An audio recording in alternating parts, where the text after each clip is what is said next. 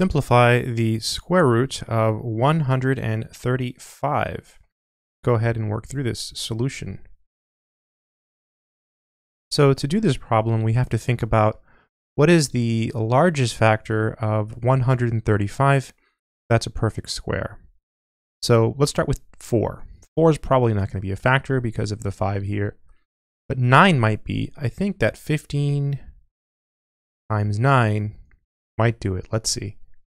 9 times 5 is 45. Then you carry the 4.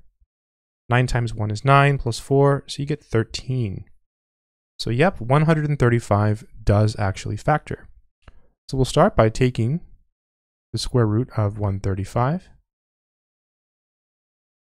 And that's equal to the square root of 9 times 15. And then we can break this up. We can write this as the square root of 9 times, and then the square root of 15. The square root of 9 is 3. And then we just have the square root of 15. And that should be the final answer. I hope this video has been helpful. Good luck.